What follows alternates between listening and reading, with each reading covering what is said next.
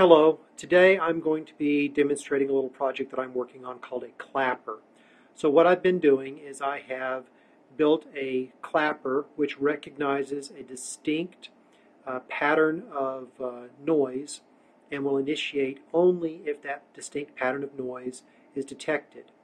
And I have built in certain controls which includes a threshold value, which means that the noise has to be above a certain volume.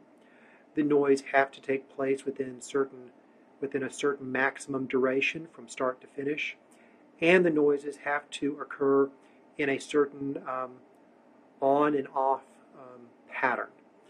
So with those three levels of control, I've been able to build a clapper which is fairly responsive to that particular pattern, but does not initiate with just random background noise. So what I'm doing is I'm using an ATMEL microcontroller. You can see it right there, which is located on an Arduino Uno prototype board.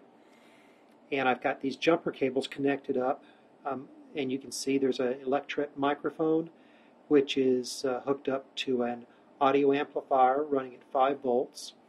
And whenever the bit pattern is detected, it flashes that LED and plays a small little tune on that little speaker right there.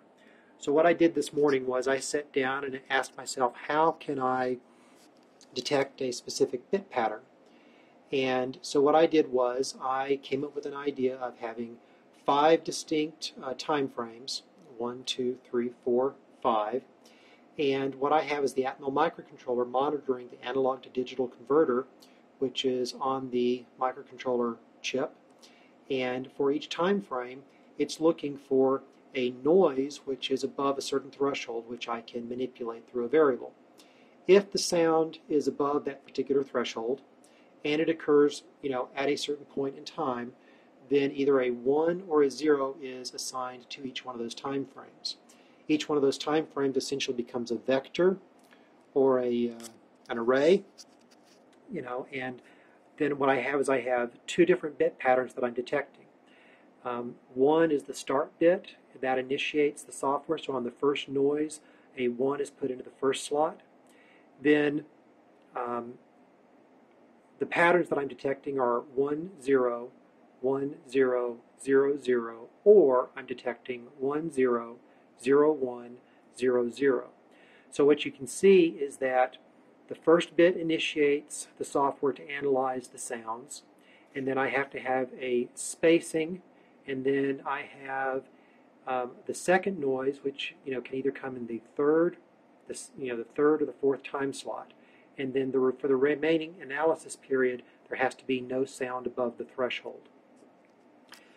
And what you can see here over on the computer, because the computer is monitoring the ATMEL microcontroller, that's just like the random bits of data coming in the analog converter.